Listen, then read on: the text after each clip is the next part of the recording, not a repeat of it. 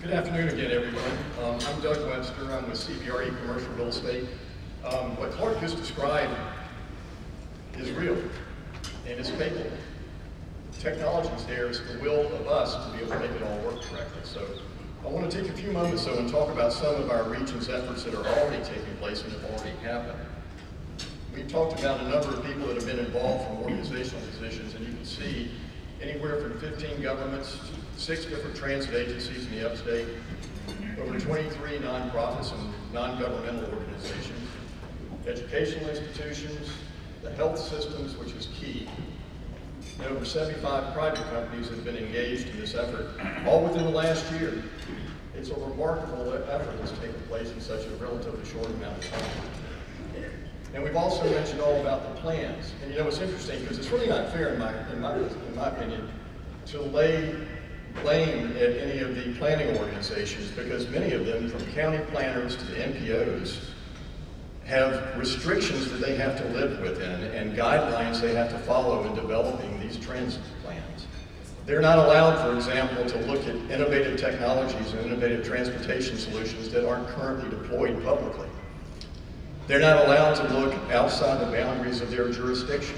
So how do you communicate? How do you develop a communication and a collaboration between Spartanburg planning and Greenville planning and Greenwood and Anderson? It's hard to do when that's not allowed in your role.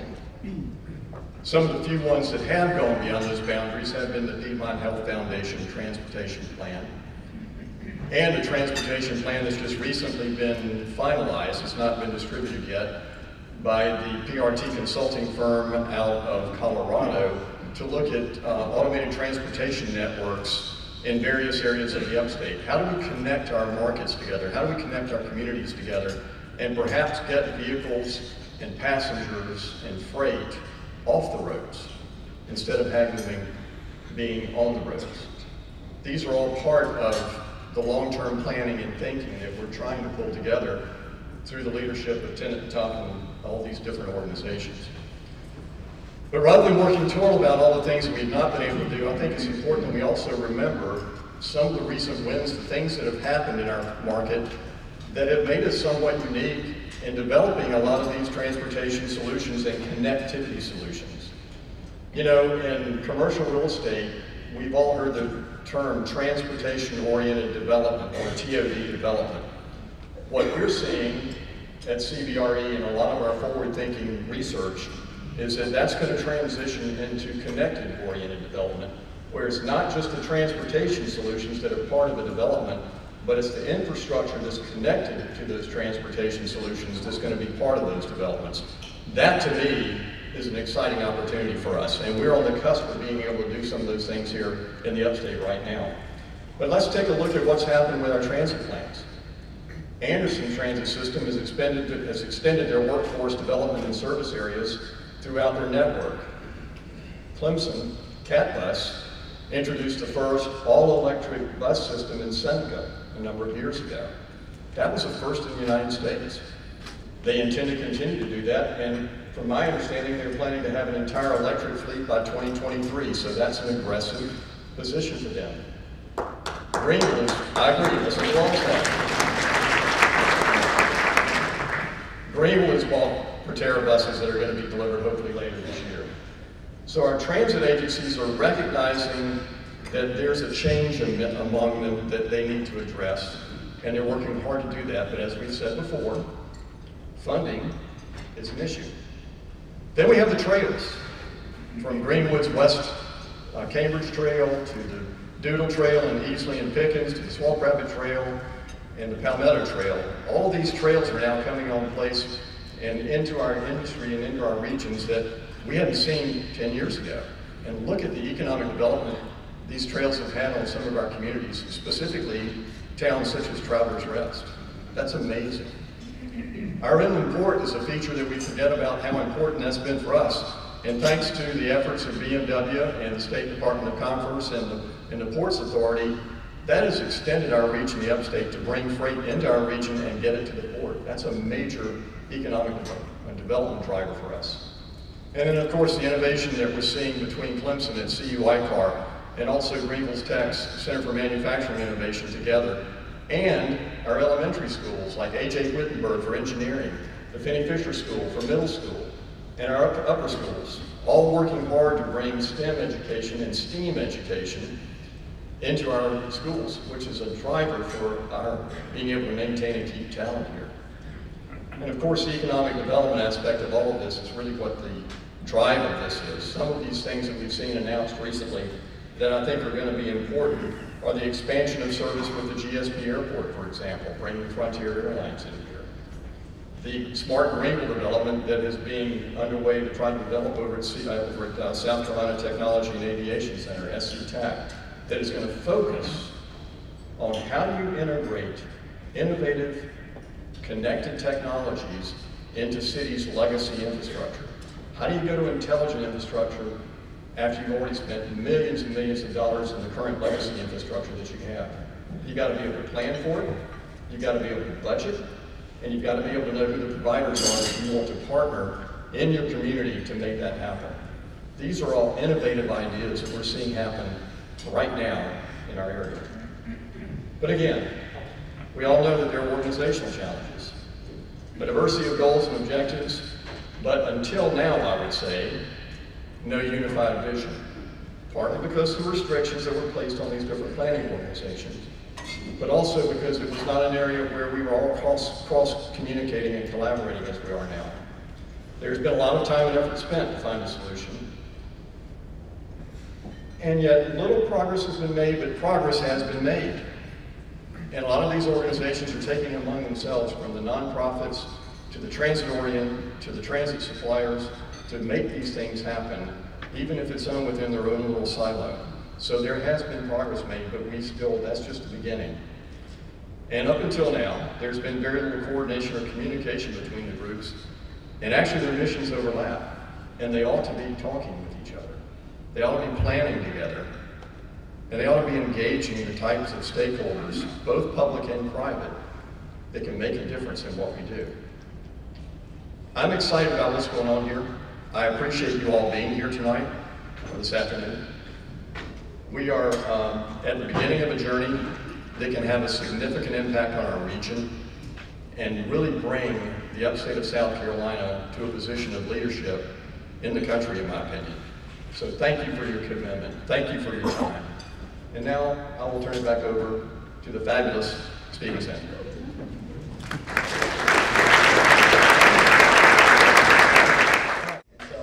Let's begin this next round of questions with the following. Which of these do you believe is the big fix for our region? Think about that for a second. Is it A, a premium transit expansion? B, a new outer belt? C, comprehensive zoning? D, automated vehicle systems and personal rapid transit? Regional travel demand management program? Or F, none of the above? For those of you who aren't familiar with the Travel Demand Management Program, let me describe it. It's essentially a program that effectively works with employers to say, let's create choices as to when shifts begin, when workers need to come and go, the days of week that they work, staggering things so that the transportation system may not be stressed. So I don't want to place too much emphasis on that, but one of the following, select one.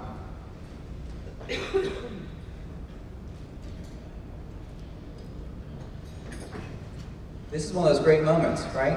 So I could ask this question and either get almost everyone to say it's none of the above, right? It's a combination of things. Or there's a really great idea there that we ought to do. And I think in large part what we're seeing is that there's a mixture of things that we know are likely going to be important to our future, and yet we're a little bit uncertain about what kind of an impact they're going to have. And that's all more reason for us to have some kind of coordinated strategy. So this next question, who's best positioned to represent our region's future mobility strategy? You can almost replace that word with responsibility, right? Is it A, a group of local governments? Is it B, the state DOT and our MPOs and RPOs? Is it C, nonprofits and foundations? D, institutions like education and healthcare? Or E, business and industry?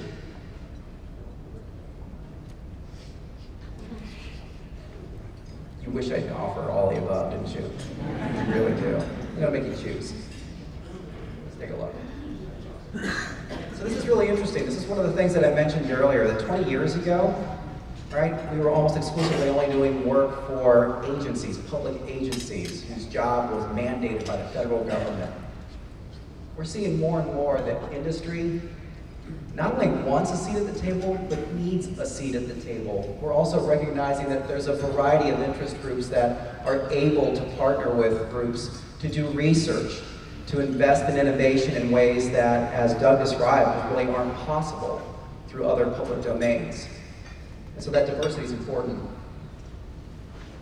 How well are these groups working together? So when you think about all those groups that I just mentioned, I want you to think about what you know, not what you think or how you feel, what you know about how well the groups in the upstate are working together.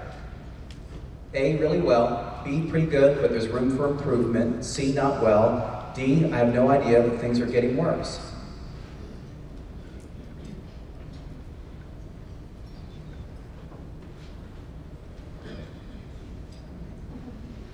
I think there's enough expression there across the board to have a little bit of concern, right? As well as to see within those results some opportunities. In your opinion, what's it going to take to improve our region's mobility? Is it A, things need to get worse before we begin to change our ways? Is it B, we'll need to identify the silver bullet solution, that one big investment that's going to make it better? Is it C, a diversified and coordinated strategy with many investments?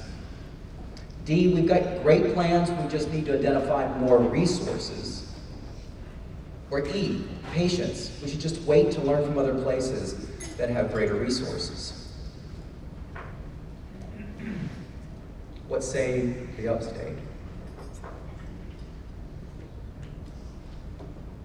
Wow. You guys are finally in agreement about something. With that, I'm going to transition now to Katie. Thank you. Good afternoon. I'm Kay Smith, and I'm with the Piedmont Health Foundation, and I'm going to leave since I'm not responsible for the, no, I'm kidding. I think it's really interesting to see the level of responsibility, knowing how not many nonprofits and foundations are in the room and how much we all want to work together. So I'm really excited about today. Many of us selected that we are on an unacceptable trajectory in terms of our mobility in the upstate. And what I want to talk about is what we heard from everybody, not just about that trajectory, but about where we're headed.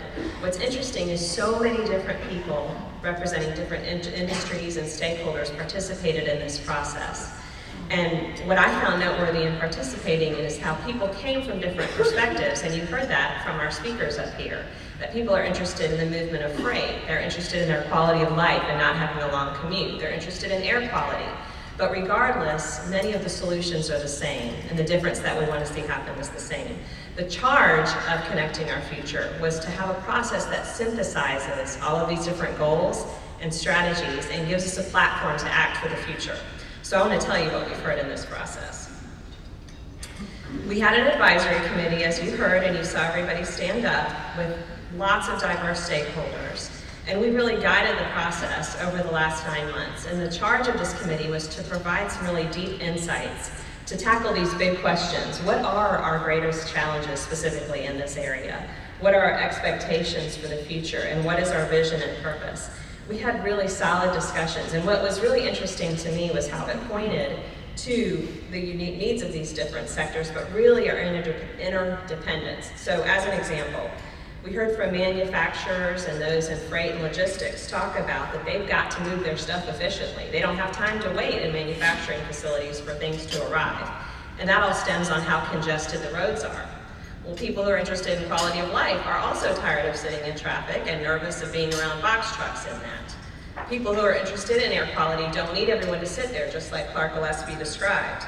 People who are interested in either training or hiring workforce representatives need people to get to jobs, whether they have a car or not. So all of us acknowledged, gosh, there's a lot of connection between us. What was great in having all of those sectors in the room together is it allowed us to really think outside of the box, to hear each other's perspectives, and to develop trust for the work ahead. Because I think a lot of times, if you've been in this work, you know, we get into discussion, and as we offer our solution, you're inclined to say, but We need more transit. And someone else might say, but some people are going to want to drive their cars. But I'm concerned about this. This allowed us all to begin to say and, to realize these are all interconnected, and we're going to work together on it. So one of the first tasks of this committee was to develop shared expectations for this process, to kind of synthesize what we were interested in, talk about almost a value system for the work ahead. And there were 6 things that came out of this conversation. The first was a connected workforce, which is pretty obvious. We want to be able to connect people to jobs and get employers to bring people in to do that work. Another was sustainable development. What was really noteworthy about it is we're talking about sustainable development as a mobility tool. A lot of the folks that are interested in freight said, if people lived closer to the places they wanted to go, they wouldn't need to get on I-85, which would give me more of an ability to get my stuff to the site that I'm trying to get it to or from there. So by using land in a smart way, which is great for the environment, great for preserving rural areas, it helps with mobility. Enhanced livability, that's kind of an obvious. That's the thing that we all think about when we say we don't want to be Charlotte or Atlanta. It's about time out of the car with our families, being productive. Economic competitiveness has come up so much. We talk about how our vibrant area, our great workforce has contributed to all the growth that we've had in jobs, but if we don't deal with mobility, we're going to not attract new employers and we're going to lose some of the ones that we have. So we want to use mobility to maintain our competitiveness. Health and safety seems obvious, but it really needs to be a core value of what we do, both for the short term, that the ways we get around are safe for people, but for the long term, are we connecting people to healthy foods, to health care? Are we giving mobility options that let people get out and get active instead of sitting in their car? And expanded travel options. You've heard of some of those today, and I think if we all thought about it, we would not imagine 40 years from now to be one in which all of us sit in a car by ourselves going where we want to be. Surely the future has a more vibrant opportunity that helps us achieve all of these other goals. So that was kind of a core value of the work. So to really flesh it out, an idea exchange was held with more than 100 participants, again from various areas, stakeholders, expertise. And folks kind of broke out into groups based on their particular area of expertise to give feedback on what were specific strategies that could be employed to help improve mobility in the upstate. It was a fascinating experience, and to me, the interconnectedness of all of this was really underscored. There were many, many strategies, which our activity going forward will help us really identify what makes the most sense. And I know this might be a little bit difficult to read from your seat, but just a couple of examples in the area of bicycle and pedestrian infrastructure to improve connectivity and invest in separate facilities. Just as one example, if we have got great bike and pedestrian infrastructure in our more dense areas, then kids can walk and bike to school, and it takes minivans and Suburbans off the road and lets people get to work more efficiently at 8 a.m. when elementary school starts. That's the interconnectedness. Commuter travel, investing in technology and alternative commute options. Just as Stephen talked about, transportation demand management helps us not even have to build a new road. If we can schedule when people get to work differently, we can thin out that stretch of I-85 from 3 to 6 p.m. as people are coming and going. Freight management, investing in the inland port and better freight efficiencies. When I facilitated the freight table at the Idea Exchange because we were asked to do something we know nothing about. And as a social worker, I don't know much about freight management and logistics. What fascinated me was how all the folks who do work in that field mentioned solutions they wanted that I said, oh my gosh, yes, I want that too. We would like dedicated lanes just for our trucks to come and go. And I thought of all the times my husband calls it a panic wall when you're against the truck and the wall, how many times I've been in that position and how great that would be. Embracing emerging technology and innovation in technology, promoting transit supportive development patterns, looking at transit in all of its forms. Even though all of you here might not ride a bus, if you could get 40 people out of their cars and onto a bus, that helps you get around in your individual car if that's the way you choose to ride. Looking at connectivity and first and last mile solutions, even if folks do ride a bus, if they live 2 miles away from a bus stop, they're going to need some other way to get there, whether it's bike and ped infrastructure, whether it's an automated electric vehicle that's smaller that can get into the neighborhood. And finally, looking at workforce access and thinking of all the options for workers who don't have vehicles. That's that group that Janice talked about. So all of these ideas have been collected and are going to be the platform for all of the work going forward. But one of the most important products that came out of this work together was a vision to pull all of us together, because that is what we have really lacked. So let me share this with you. The vision for connecting our future and the work going forward is that the upstate will be a vibrant and connected region where transportation policy and investments promote innovation, sustainable development, and economic prosperity for all residents and businesses. I like to think that if we did a key poll vote on who can get behind that right now, we'd see 100%. Because I think that this is not just an exercise in great prose here. This really shows the interdependence of all of us here in the room, whatever seat that you're in, and gives us a path to go forward. Because if we want to connect our future, we really need to connect with each other and giving us a shared platform to get all of this done. So I really want to thank everyone who's been involved thus far, and I really want to encourage all of you to get involved, because this is the way we are going to maintain this wonderful 10-county upstate region that we so enjoy and ensure its future prosperity. So with that, let me hand it over to Stephen to talk about achieving this vision.